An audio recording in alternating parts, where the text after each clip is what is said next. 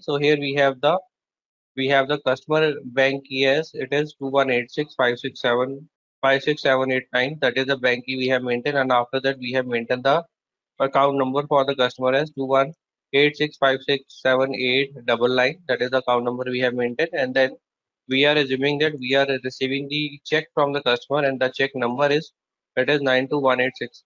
92186. So the length for the check we have maintained as 9 digits. So we have maintained the last 5 digit as 92186. Then we can go down. We have the payment of 31,000 that we can update over here. 31,000 payment is there. Once again, last two digits we are leaving for the decimal value. Then here we have the record type 4. So you can remove these two record type because these are not relevant. Then here in the record type 4, you need to have here the reference number. So what reference number you need to put it here? So here we can go to the open item and we can check the reference number. Go to the system, go to the customer line item through the transaction code FBL5N.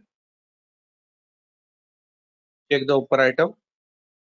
So this is the reference number we have. It is 38006. We can put this number as a reference and we can put it here in the file.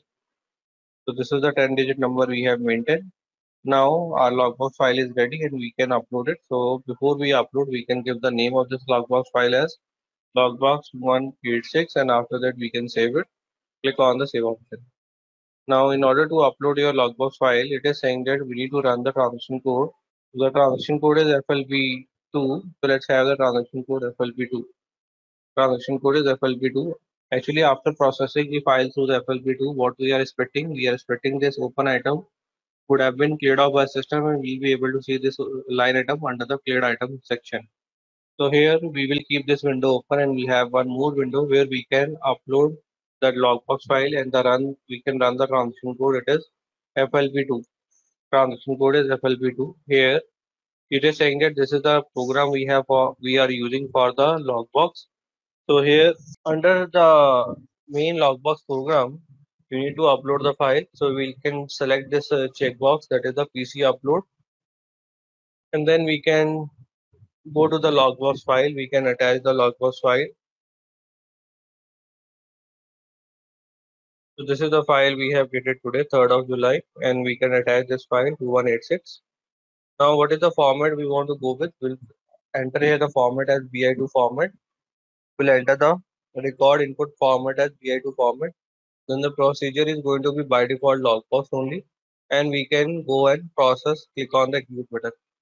Click on the execute button. Here we can click on the allow option if system is asking for it. So you can just see here we have the check number system has updated. It is the okay. Start from here. We have the destination ID as your bank key, origin ID as your account number, bank account number. Then we have the logbox ID as LCKBX86. This is the date we have updated, and this is the ID, that is the logbox ID, statement ID system has created as 350. Then we can go to the field called check number. This is the check number we have received from the customer. This is the customer number 28401. This is the amount we have received from the customer 31,000. And you can just see these are the two payment documents system has updated. So one is your subledger document and second is your GL document. So under the GL document we'll have the entry as a logbox account, a debit. It is the bank incoming clearing account. Incoming clearing account debit to the logbox account. I'll also show the line item, and then we have the subledger entry as logbox account debit to the customer account. So that is the entry we'll have under the subledger entry. Then you can see the status for your logbox. It is on account, and the status it is showing you as currently it is showing you the status as applied on account. If there would have been any line item, system would have considered as on hold because of the wrong information, incomplete information. System would have put it on the on account option, but we don't have any line item. That is the reason system is showing you this field as blank. Then we can see the status, it is showing you as applied for one line item, and here you can observe here the item and batch item or batch number. If you observe that 001, then we have the batch item, so that system has taken over here. Then if you just go on the right side, So this is the payment advice which would be generated by system automatically. This payment advice is a combination of your uh, your customer number and your check number. We can once again go on the right side. You can see in the message we don't have anything, so it is blank. If the system, if we would have maintained any wrong information and system would have rejected or maintained an as on account option, so then system would have given you the reason for it why system has rejected that particular record, and so that we can correct it, we can make the correction. So that is the information we can find out under the record, under the message. Now if you just go down here, it is saying that we have the status for the logbox transaction. So the transaction status we can have as applied, partial applied. We have the posted on account. We have the unprocessed. So applied means this is the amount which is matching with the open item we have for the customer, and also it is matching with the customer details. And then we have how many line items which are processed. So here we have, since we have maintained the single line item, that is the reason system is showing you single line item. If you would have you received or processed a 10 line item, system would have shown you the number of transactions as 10, and accordingly system would have shown you here the total of those 10 transactions. Then we have the partial applied means, so those line items which are partially mapped because of the partial payment received from the customer, so that would have been maintained under a different line item, the second line item. Then we have the option status as on hold, so that would have been maintained over here. If any file would have been rejected by system, that would have been updated over here, and that is the total of your logbox file, logbox payment you have received from the customer. If you go back, if you go back, and once again you will have here the information that this is the payment reference number through which we have received the 31,000 from the customer billed. This is the account number we have maintained. The document number system has, or the open item system has found from the system. And then here it is saying that the customer has been identified by a system with the help of the meeker number. Meeker information is nothing but the combination of your bank key, customer bank key, and account number. Customer bank key and account number which we have maintained in the customer master data. Now, if I just walk you through the FLB2 that we use for, okay, before I just walk you through the FLB2, let's display the line item once again. We are going to refresh the customer line item. So it will not be an open item anymore because that would have been cleared off by system. We'll be able to see it under the cleared item. So go to the cleared item, and here we can go to the amount. We can just make the sorting on the date, and the let it be the date as today's date. So we can see here we have amount with 31,000. So system has updated, and here you can just see this is the payment document number system has given you. It is 39,000 all 08, and that is the reference number we have used. It is 38 all 06. So that is the clearing document number system has maintained as 39. It is 39 all 08, and after that we can go to the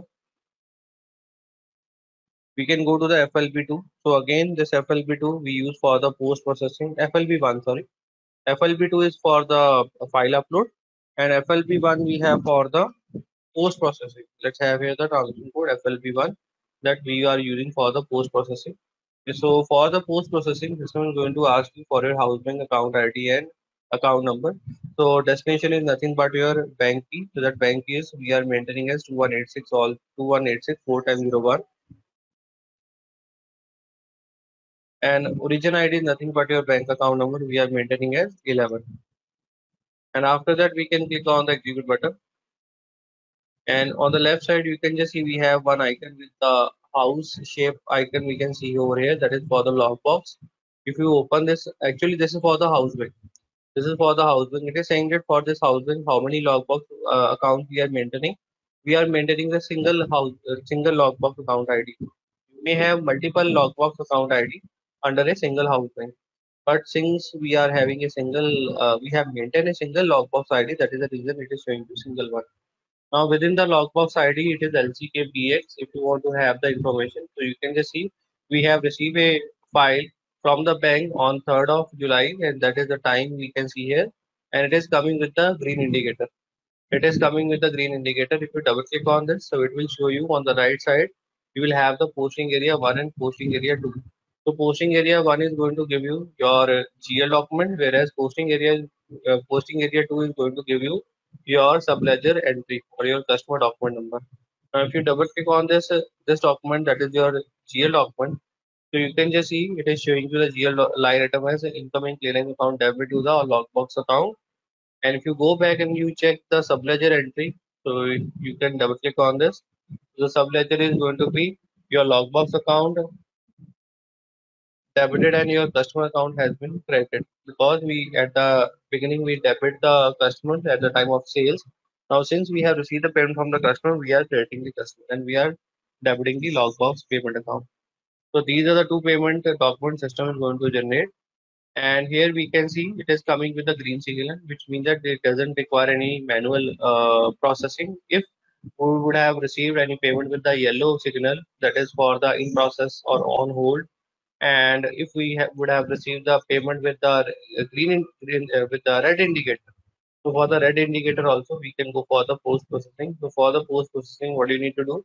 You need to go to the menu, check. Actually, it is to be done by the end user only. So we are, as a consultant, we are not supposed to do it. So here it is to be done by the end user. But again, for the information purpose, we can understand this, that it is to be maintained from the, we need for that we need to go to the menu, check, and then we can go to the post. So here you need to give the information that which line item you want to get processed, so that particular line item system will just show you. Actually, since it is a posted document already, that is the reason system is not taking you further.